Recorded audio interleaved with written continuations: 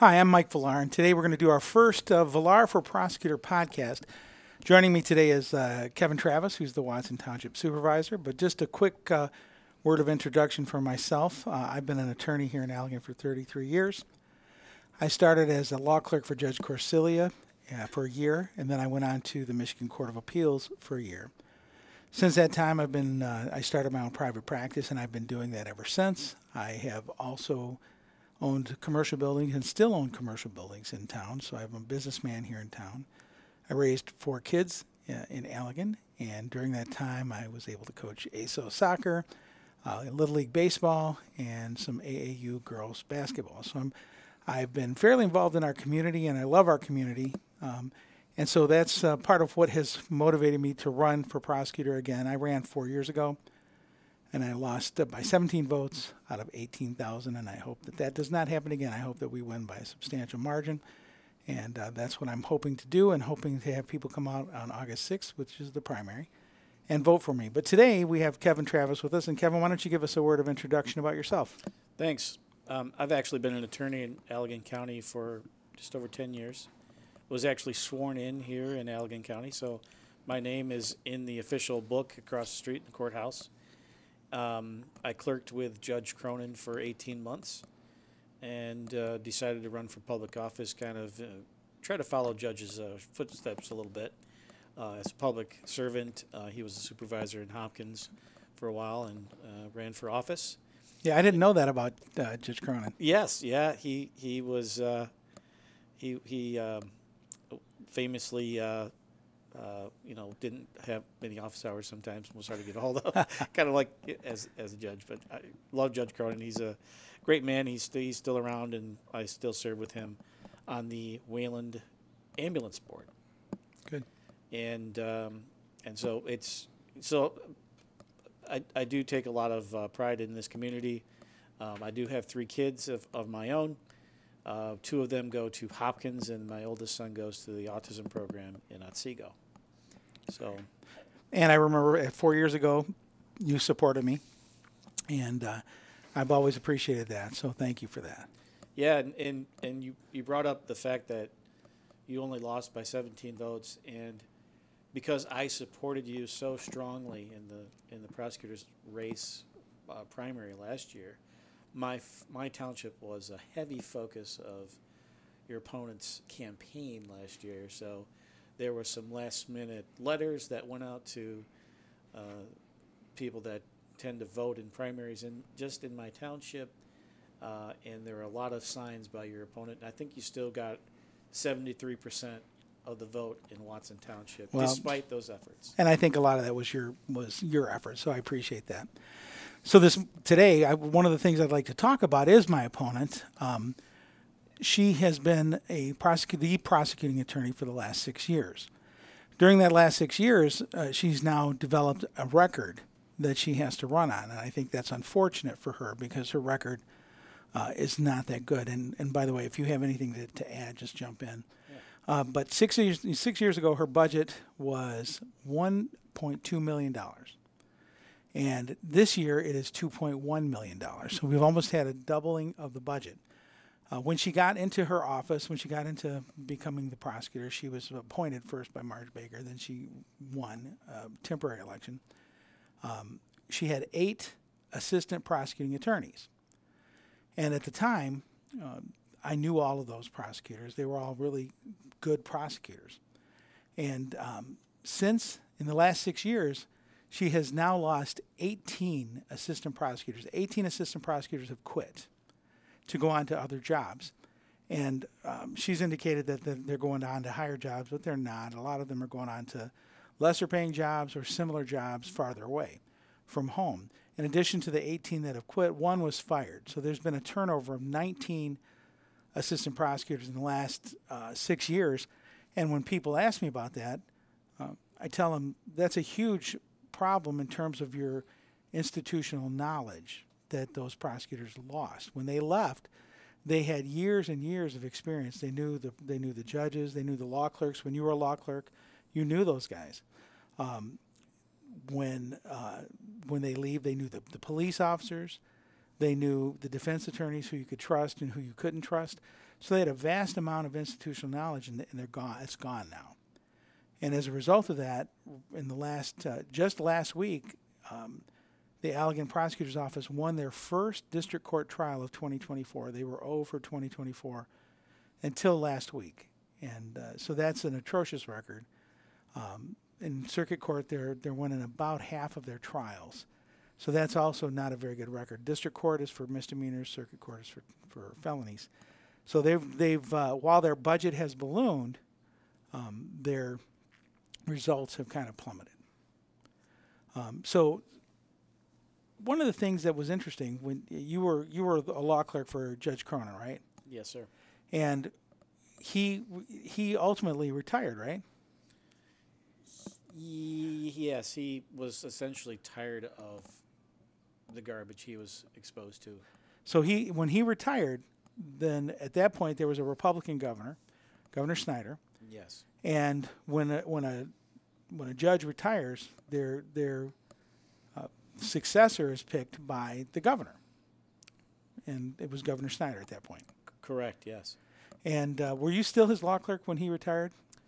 No. You had gone on. I had gone on probably a good year, and it was really when Deb Mead decided to hang it up.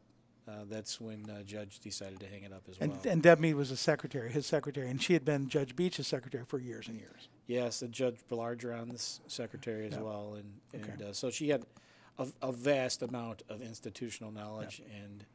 and that's why institutional knowledge is important. So when Judge Cronin quit, what generally happens is the people that want to be judges put in an application, and those people are then interviewed. They have some investigation that goes on, and then the governor picks people to interview for the spot to replace.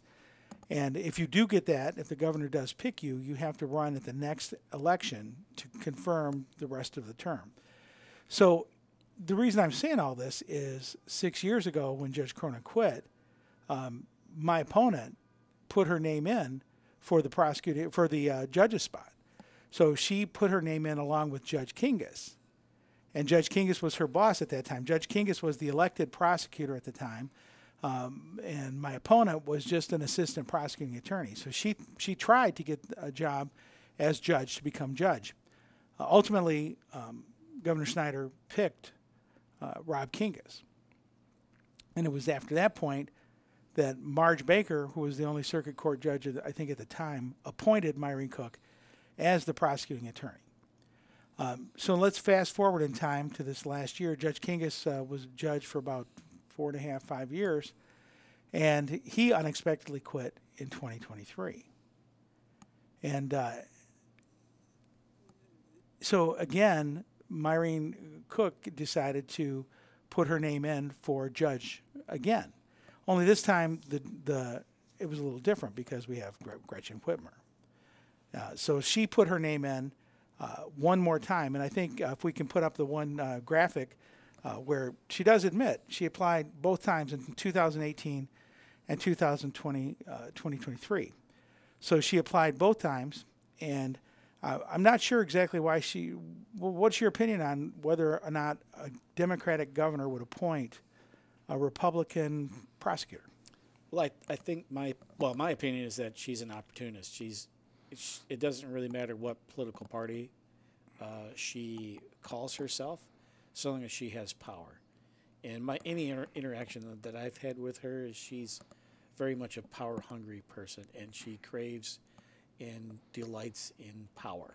And you're talking about Myrene. Yes, I am talking about Myrene. Well, I think that it was a far cry. It was a real high expectation to believe that a Democratic governor would appoint a Republican prosecutor to be the next judge. And in fact, that didn't happen. She did not get an interview at this point.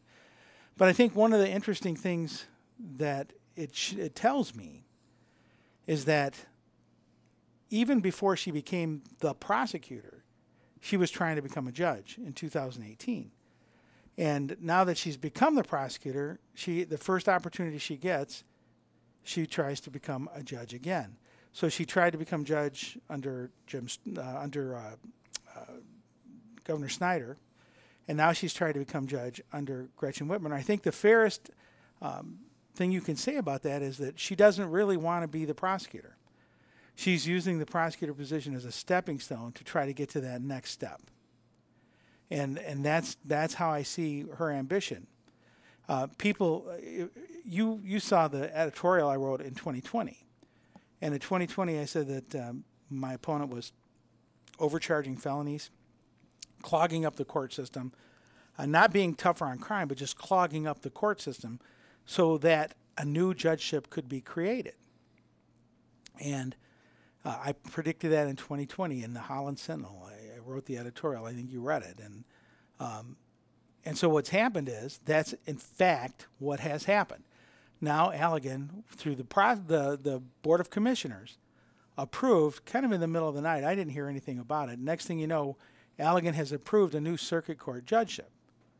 And that circuit court judgeship comes at a significant cost to the county because now you're going to have to pay part of the judge's salary, then you're going to have to pay a law clerk and the secretary, and you're going to have to then create a courthouse for that judge. And, of course, I think we did 8 million, 7.8 million. Is that right? Something like that. And I do have some insight as far as like how that process should look in a normal county. Yeah. So I was a management analyst in Kent County, and the county board in Kent County was asked if they would like to add another judgeship. Now, keep in mind, the state legislature had already approved Kent County to have a judgeship because the way the process works is SCAO does. Now, you have to explain what SCAO is. Yes, SCAO is the State Court Administrator's Office. They're basically the bean counters of the legal world. Okay. And the bean counters of the legal world decided that at the time, Kent County, their caseload was such that they should have another judge. So they get with the state legislature, and the state legislature passes essentially an enabling act to allow a county to have an additional judgeship. And so the legislature passed a Judiciary Act amendment essentially to allow Kent County to have some additional judgeships. And Kent County, when I was there at the time, they absolutely did not want another judgeship, even though they were allowed to have one, because the cost of building out, so in the Kent County Courthouse at the time, even though they had this beautiful brand new building downtown that's, I think, 12 stories high, there was a story in that building that was completely unfinished. So in the public area, it looked finished, the hallways and the elevators and so forth. But you go in the back rooms, and the courtrooms were completely not built out. And it was going to cost many, many millions of dollars at the time. And Kent County, I think, being more of a fiscally conservative county, they said, absolutely not. We're not going to spend the money until there's really an absolute need. Yep. And in this process, in the process in Allegan County, it was completely flipped on its head. The county asked the state legislature for another judgeship. Very curious, very odd. Well, from my understanding is that the State Court Administrator's Office approved another district court judgeship, and Judge Scotchless, who was the chief judge of the district court at the time, said, no, we don't need it. And then the county said, no, we'll take a circuit court judgeship. And they tried to get it through the legislature quickly, and Governor Whitmer didn't sign it right away. Or Governor Snyder, I'm sorry, didn't sign it right away. I can't remember. I think it was Whitmer. But anyway, the bottom line is that now we have another judgeship. And now this coming November, in August there's a primary, so currently there's three candidates for circuit court judge. And in August it will be whittled down to 2. And in November, voters will pick the new circuit court judge. And when that happens, that judge is going to be put into a new courtroom, which is at a cost of $7.8 million. They're adding on to the Allegan County Courthouse right now. And so we are going to be incurring those costs for the next forever, basically. And so people have asked me when I said 4 years ago that Myrene was going to want to pick that job or want to get one of those, and they'll ask me, well, why didn't she run this time? And the answer is actually pretty simple. This year she's up for re-election as prosecutor. I hope that she doesn't make it, and that's my goal. But I think from her perspective, she did not want to give up her job as prosecutor to go after a judgeship that was uncertain. So in 2 more years, she knows that there are 2 judges in Allegan County that are going to be gone. Judge Scotchless is timed out, and Judge Baker are going to be timed out in 2 years. So for people that are listening, in Michigan, after you reach age 70, you cannot run again. So we have 2 judges. We have a district court judge and we have a circuit court judge that are both going to be retiring, be forced to retire in 2 years. And I think that my opponent knows that, and in 2 years from now, if the things go according to her plan, she can win re-election as prosecutor and then run for judge without risking her job. So I think that's why she's done it. But I think the thing that I want to impress upon everybody here is that from even before she became the official prosecutor, she's wanted to be a judge. And there's another article that I wanted to post on the site, the next one. Yeah. On May 19th of 2023, my opponent put out an announcement that she has applied for the 48th Circuit Court judicial vacancy, and she's praying to be where she's needed the most as a judge or as the prosecutor. And I think by the fact that every time there's been an open judgeship, she's applied for it, I think that is where she wants to be, and that's where her heart is.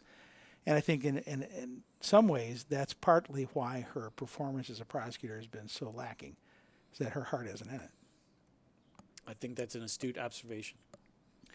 Well, that's my first point. I think that she's somebody who doesn't really want to keep on as a prosecutor. And for me, I want to make our county a better place. And so we've had some really bad times in the last 6 years, and it's gotten worse and worse every year. So the more that her record develops, the worse it gets. So for example, and we're going to move into what I think is election interference. Last week, in the last 2 weeks, we've had 2 more prosecutors put in their 2-week notices. And one of them is going to the Kalamazoo prosecutor's office, and one of them was going to go to Ottawa County prosecutor's office. Now, to give you a little bit of background, you know who Jim Story is, right? Oh, yeah. And who is he? He is the board chairman for the County Board of Commissioners and a little campaign helper for Myrene Cook. He was also a campaign manager or helper for Judge Baker, is that right, when she ran? Yes. And as far as I know, Allegan County doesn't have a conflict of interest policy.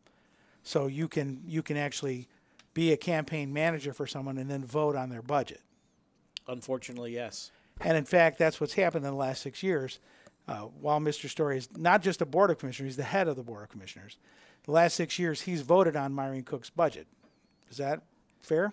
Yes, and in fact, I think the longer Jim Story has been on the board, the more he has consolidated power. So kind of before Story became the board chairman, it was common amongst the board members to every 2 years to switch who the board chairman was.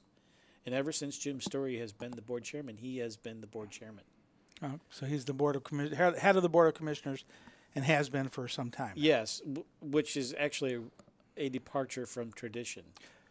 Well, here's what's happened. I think in some ways I would characterize that as the Board of Commissioners throwing money at my opponent to try to keep her afloat and to keep her doing well. So in the meantime, at the time that she's gone from 1.2 million to 2.1 million, she's lost 18 prosecutors and fired 1 more. So what is her answer? Her answer is, I need more money because I'm not getting as much as similarly sized counties. I need more money. So she's going to ask the Board of Commissioners for more money. But now what happened recently, with 2 more prosecutors going, she would have been down to 5. So here's currently right now, or to 6. Currently right now, there are 6 assistant prosecutors, or 7. I'm sorry, 7. She has been approved for 11. So during this time, when she started, there were 8. The Board of Commissioners has now approved her to have 11 prosecutors, which that's at a cost of about $120,000 or more per prosecutor, and that's forever and ever. Fortunately, she can't fill those spots. She had gotten up to 8, and now it's back down to 7 because 2 quit, and 1 she lured back. Now, how did she lure the person to come back? They were offered a considerable amount of money more to go to Ottawa County, and the next thing you know, this assistant prosecutor rescinds his acceptance, and we found out that he has been moved up on the pay scale to the highest pay scale. So he received about a 20% pay increase to stay. So that happened, and now here's the interesting thing. The county board does not allow people to get merit bonuses. They don't allow to give merit raises. They don't allow. The prosecutor's office has a set schedule for their salaries, and it's based on how many years you've been there. And they moved this assistant prosecutor from the middle table all the way to the top. And that's something that's not allowed for any other county department. So it's been a special dispensation just for my opponent, and it happens right in the middle of our campaign. It happens right when I'm telling everybody she keeps losing prosecutors. And lo and behold, she is now given the right to now radically increase salaries to keep people staying here. And I would say that looks like election interference to me. It certainly looks like a campaign contribution to Ms. Cook Yeah. by the county, by public funds. And in fact, all my friends that work for the county, encourage your fellow coworkers to all put in your 2 weeks notices at the same time and see what happens. Yeah, if all the prosecutors did that, they would all end up with 20% raises, potentially. Yeah. All my friends in the health department or any other departments out there, imagine that. I mean, if word of this gets around of how much favoritism that Jim Story has allowed that board to play just for the prosecutor, to the detriment of everybody else in the county, morale might not be very good now, but it certainly would be worse when people know that our elected officials are playing favorites. I'm not aware of any other county department whose budget has almost doubled in 6 years. Same. So I think that is some election interference. I think that's people carrying my opponent's water for her, throwing more money at her to try to keep her from looking like she's failing. And I think it's completely unfair and inappropriate. Now, let me tell you what else happened, and I think you know. Recently, there was a story a story about Mr. Story, where he withdrew his name from the ballot for Board of Commissioners. He has an opponent, Craig Van Beek, out of Hamilton, on the school board there. So Mr. Story, on the deadline, withdrew his name from the ballot. Now he's saying that he was pressured into withdrawing and that it was he shouldn't have had to withdraw, and now he's trying to get back on the ballot. Now, from what I understand, the reason he was going to be taken off was some campaign finance things that happened in 2015 when he ran for a state rep, and he didn't take care of things in time. He says that he went and paid them and should have been on the ballot, but he voluntarily took himself off the ballot. He's not on the ballot right now. He is now trying to get on the ballot. But what's disturbing to me is last week the Board of Commissioners met. Now, there's only 5 commissioners. Mr. Story left the room for this part of the discussion, but the Board of Commissioners voted to pay a private attorney $10,000 to write a position paper basically saying why Mr. Story should be put back on the ballot. Did you hear about this? I did, and quite frankly, I'm still in shock that my taxpayer dollars are going to fund a commissioner's private problem, a problem of his own creation, something that this was a him problem. This should be $10,000 come out of his own personal pocket, not my pocket, not your pocket, not any taxpayer here in Allegan County's pocket, but his own personal pocket, because this is for his campaign. To me, it's another soft donation, or maybe even a Hatch Act violation for the county to do this. What now? Explain to everybody what a Hatch Act violation would be. So the Hatch Act, basically, public officials can't go around acting as campaign agents. It's an old act back from the 1930s, back when people thought that FDR was getting too much power, essentially, and basically looking like, hey, we're the party that you can count on in government, and basically acting as the government as a party. Yeah. And so it's a line that gets blended, especially when there's federal dollars at play here, and certainly the county is a recipient of federal dollars. Now they did reform the Hatch Act over the years to make it less onerous, but certainly it doesn't smell right. It certainly looks like at least a campaign contribution. Well, does it look to you like it's election interference? Because what if you're his opponent? What if you're the guy who's running against him, and all of a sudden the county board, who has been with they have the action team, which Jim Story leads the action team of the county commissioners. If the county board of commissioners is hiring private attorneys to try to force the board of elections to put him back on the ballot, isn't that election interference? Oh, absolutely, absolutely. And the fact that it serves no public purpose other than for the personal benefit of Jim Story. And here's the other rub, is that the county board